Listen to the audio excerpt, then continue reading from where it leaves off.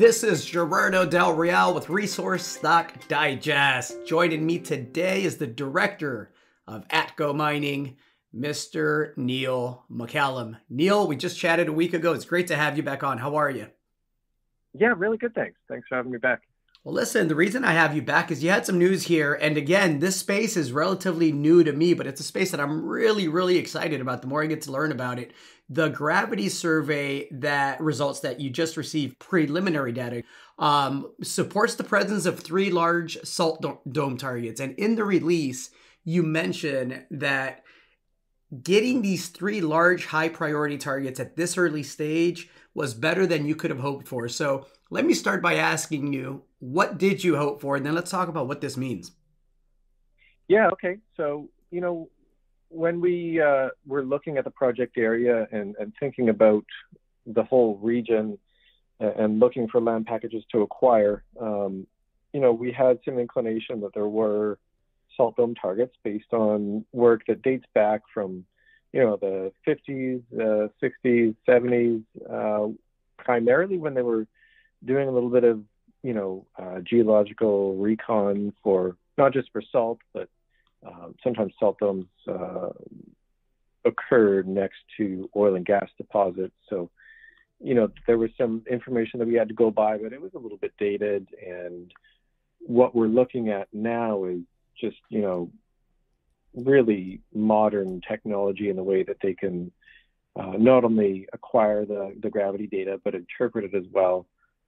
We can look at things in 3D. So, we had some suggestions that there were gravity lows on the ground that we acquired, but this data really just confirms it, and we're able to do, just a few steps more at looking at this in 3 dimensions as well with the software. You talk about the confirmation of your geological exploration model. What does this mean moving forward for some of the other targets and projects that you plan on exploring? Yeah, this will prioritize the areas to take to the next stage and give us a little bit of an indication on not only where to drill test, but how deep it is as well, given the data that we have. So, yeah, it's going to really just point us in the right direction for sure. You said the phrase that I love hearing, drill test. When can people expect some follow-up details on that? Because I know everyone is excited to get to that aspect of it. Absolutely. Yeah. I think once we get the full data, we'll put the plan together and likely execute this summer if everything works out right.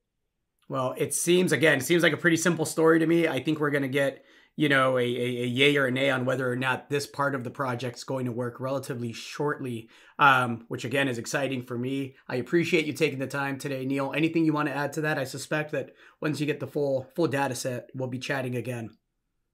Yeah, definitely. And we'll have quite a bit more to say about it once we have the full data set and the interpretation and everything like that. So, yeah, it'll all be compiled and synthesized in another news release. Fantastic. Neil, thanks for your time. Appreciate it. Of course. Yep. Take care. Cheers. Hey everybody, Gerardo Del Real here. If you're enjoying the content that you just saw, you can let us know in 3 simple steps. Hit the like button, hit the subscribe button, and please share across your network and on social media. Take care, everybody.